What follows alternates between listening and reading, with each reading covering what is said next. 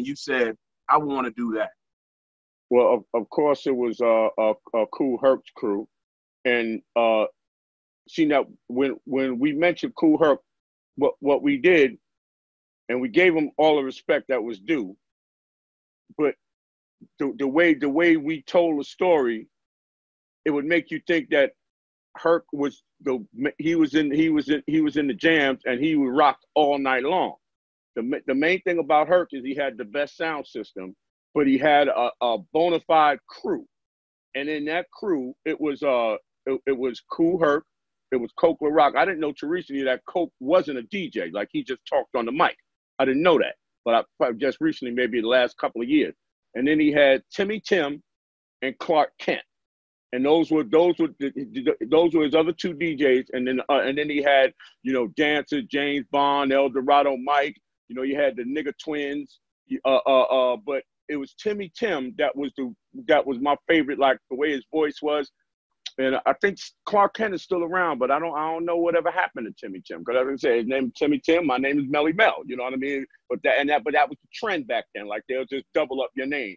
Creole's original name was Danny Dan. Like they would just double up on the name. So my real inspiration was Herc's crew, but specifically Timmy Tim. Now, so rhyme-wise, Timmy Tim and Coke LaRock and those guys, what they were saying on the mic, were they saying 16-bar rhymes, or they were just saying kind of nursery rhyme sentences, and were they on the beat? No, they were saying like maybe 1 or 2 bar phrases, you know what I mean? Like nothing on beat. It was like heavy echo chamber, so it was like real trippy, but but his system was so good and it sounds so clear. Like it was almost like, you know, it's like he opened up another dimension of sound would sound like that, you know, because everybody had the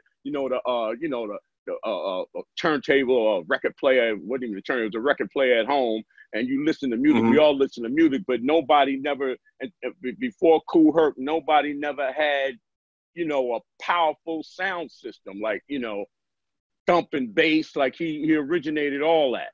And the mic was crystal clear with the echo. Like I said, it was like almost like you stepped into another dimension, you know, because everything was always, yeah, rock, t. You know what I mean? Like real trippy. Like he was in, like literally like he was in another dimension. And then he had all the joints. He had,